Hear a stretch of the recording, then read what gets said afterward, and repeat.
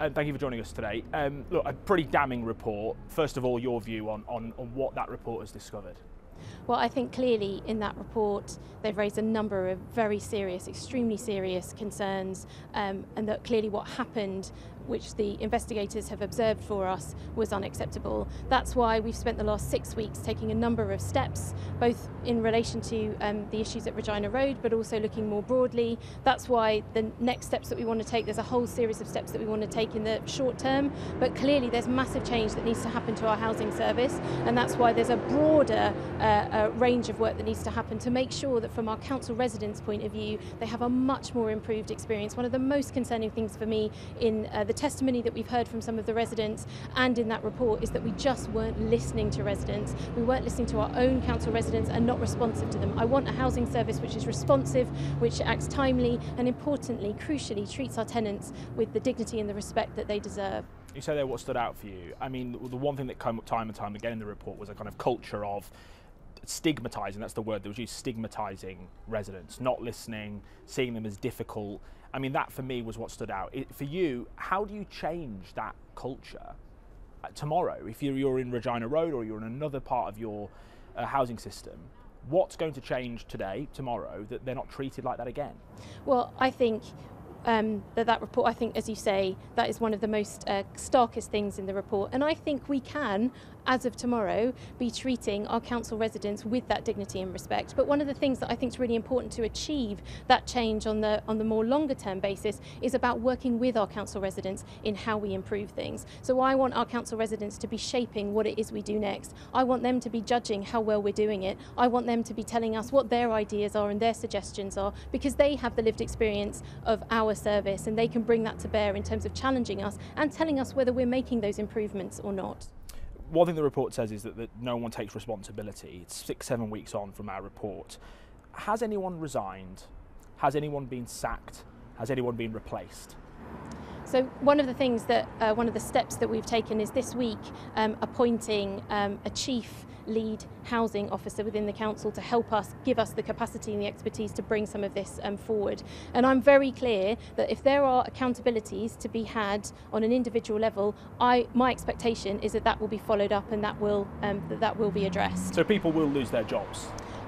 I don't know that for sure, but I think what's important is that any lines of inquiry, if there are individual accountabilities to be had, those must be answered. I'm very clear that there is no space in our council for members of staff who do not treat our tenants and our council residents with the respect that they deserve. We have many, many talented, dedicated, hard-working staff within the council, but I am very clear that that is the expectation that we will be setting. There are two issues here, isn't there? One is the accountability issue. How can you say we're being held to account if no one is suffering the consequences of what's happened? If people aren't losing their jobs, if people aren't being replaced, how can you say we're being held to account if nothing and no one is changing their position? Well, I think the investigation from the investigators was a first step. That was a fact-finding investigation to see what happened. I think what we need to do now is to look and follow that up and see if there are accountabilities to be had. So there is scope to be able to absolutely to look at that. But I think in terms of... But can the culture change if the personnel doesn't change? But I think we don't know the answer to that. So I think that process has to run its course, and that's just one part of this. I think the broader part is about working with our council residents, coming together as a council to address the improvement that we absolutely need to see. Our housing service absolutely needs to change. Have you considered your position over this? When I became council leader 6 months ago, this council couldn't balance its budget. And 6 months on, we have set a balanced budget. And I want to bring the rigour, the energy and the commitment that I took alongside the administration to set that balanced budget to resolving our housing service and bringing that much needed improvement and culture change that we need to see. I'm absolutely resolved to doing that, and I think we can. I want our council housing service to be the best council housing service in London. We've got to have that aspiration in order to make sure that we can see that change that we want to see. But as the council leader, do you take full responsibility for what has happened? I think in that report, I think we saw that as they highlighted, 4 years from when that leak was first reported. So this didn't, and the issues that I think it reflects more systematically in our housing service didn't arrive and didn't arise in the last 6 months. They've been with us for some years. And so similarly, I think I want to bring that energy that I've brought to improving the council in other respects to our housing service. We weren't, and it's shocking that our council residents came to you to present those cases to us rather than coming to us. That shows the change we've got. They did come to you. Indeed. We ignore them. Yes, time absolutely, again. absolutely. And that's what I want to change. They came to us out of desperation. Yes, I absolutely because you acknowledge weren't listening to them. Yes, absolutely, and that's what we've got to change. That's absolutely. So I want to bring that energy that we've taken to other forms of improvement across the council to changing our housing service for our residents. But who is taking responsibility here? I spoke to Franzoy earlier, and she says, look, how can anything change if no one takes responsibility? I asked you a very straight question a moment ago. Do you take responsibility? You haven't said either way if you have. No individual seemed to be taking responsibility for what has happened here. I think the report said that there was no one reason why this happened. It was a whole collection of things, and one of those was around our staff capacity, our staff being very stretched, some competence issues that were raised. We absolutely have to follow those up. This investigation isn't the end of this. We need to take this forward and follow that through to its course. I take responsibility as the council leader, ultimate responsibility for what the council does, and my response is to making sure that we change this. And if that means there needs to be changes on a personnel level, that's what officers will have to do, and that my expectation is that council officers will follow those accountability lines through to their appropriate conclusion. We went to Regina Road this morning.